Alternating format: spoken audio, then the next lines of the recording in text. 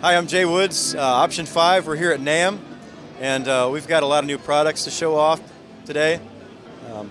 All my pedal line has been revamped. We've got different colored boxes. We've got laser engraving, make that just look really nice.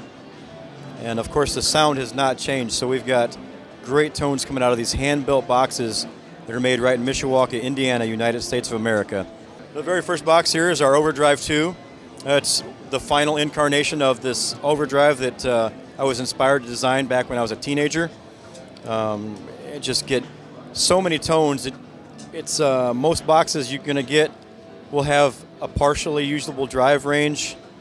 This one here, from the very far counterclockwise to full clockwise, it's going to be just absolutely full frequency, awesome overdriven tones that are very smooth. No bumblebee in a tin can here. And it's got the 3-band EQ, so it's very amp-like, and you can adjust it to operate well with other pedals, with other amplifiers. So when you go from gig to gig and you got to use a different back line, this thing will help you dial in that sweet tone you're always used to having. Next over here we've got the Destination Rotation Single, which is our rotating speaker simulator. It does a very good emulation of like a Leslie 16, 120 or Vibratone cabinet. You've got your ramp up and down speed here. You can set a slow speed and you click it and you go up to the high speed. Just like the real deal, it actually ramps up and then it ramps back down when you hit the button to go back down the low speed. You can bypass it here, so you get your regular clean tone. It is true bypass. And then your drive, a lot of Leslie tones are totally awesome when they're driven. It's very clear and prominent when you've got that drive going on. Of course, you can also use another drive in front of it if you want. It makes it sound great. We've got slow trim and fast trim, so that like when you start at a slow speed, you can set which slow speed you like, and then you ramp up to the fast speed you set. And this pedal is used and endorsed by Joe Walsh and has been since 2007. So like the king of the Leslie for guitar. Next over here we have the Stereo Phase, which is the same as our original Destination Phase. It's just I named it Stereo Phase because it is a stereo phase. It's got like the slowest sweep possible on the speed, and then goes up to some pretty wild warbles on the top end of the speed there. Now, the depth control is different than a lot of depth controls you'll see on a phaser, whereas if you got it fully clockwise, it's going to be full-on, thick, syrupy, vocal, chewy sounding phasing. But when you back this off, it doesn't change the sound of that phasing, it just is mixing it in or out.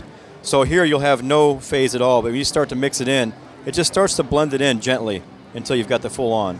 Same with the regen control. Here it sounds great. When you turn it all the way up, you get kind of a whistling, howling thing that's a lot like that color switch on the small stone that we're all so used to. So just a lot less noise. Very studio quality, low noise phaser, and it uses LDRs, which is code word for optical. So we got an optical phaser here. Over here we've got our Destination Bump, which is a clean buffer boost pedal for guitar. It goes from 0 decibels, which is of course unity gain, all the way up to 15 for you. And you can set it anywhere in here with this knob. And the neat thing about this knob is it's easily adjustable, but it's set it and forget it. So like if you're at a gig, you're not reaching across the knob and accidentally bumping it with your foot. I've had that happen several times, which is why we have the pedal designed this way, so that you don't have the soundman scrambling when you've got it boosted too high, or you don't go, where'd my guitar go, when you kick it on and it's supposed to be boosted. Very low noise floor, uses an amazing op amp in there for that boost and for that buffer, that it's just ultra low noise, non-inverting design, and just doesn't mess with your tone. It's just meant to bring whatever coolness you got going on up in the mix. It doesn't modify or color your tone at all. And its big brothers over here, this is the Destination Thump. It's identical to the Bump, except for it allows more low frequencies through. Even though it's still not shaping your tone, it's still flat, it allows for that drop-tuned 5-string bass if you're using that kind of a thing. Otherwise, it's the same as the Bump. And over here is a square tone.